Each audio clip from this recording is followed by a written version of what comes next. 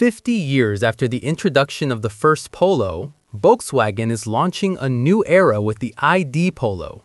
This vehicle is the first of 4 new electric models Volkswagen plans to launch in the small car and compact segment starting in 2026.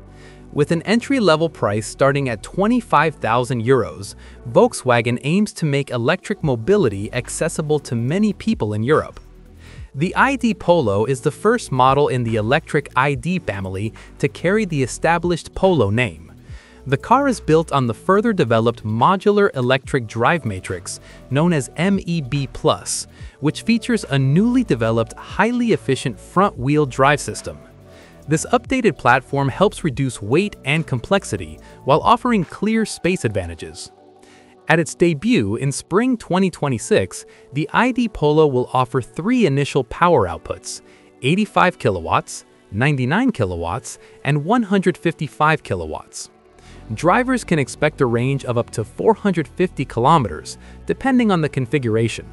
The 155 kilowatt version uses an NMC battery, enabling this maximum range and allowing DC charging at up to 130 kilowatts. Lower output versions like the 85 kilowatt and 99 kilowatt variants come standard with a 37 kilowatt-hour LFP high-voltage battery that supports rapid charging up to 90 kilowatts DC.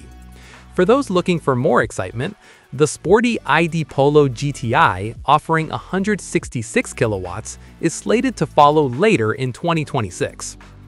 Thanks to the efficiency of the MEB+ platform, the luggage compartment volume has grown significantly compared to the classic Polo, increasing from 351 liters to 435 liters, a 24% increase. Leveraging the MEB+ platform, the car incorporates numerous next-generation assistance systems. This includes the significantly enhanced Travel Assist, which can enable assisted longitudinal and lateral guidance, assisted lane changes on motorways, and for the first time in the ID.Polo, traffic light and stop sign recognition. Currently, a fleet of almost production-ready prototypes is covering final test kilometers worldwide to ensure the highest quality and perfection in detail before the world premiere.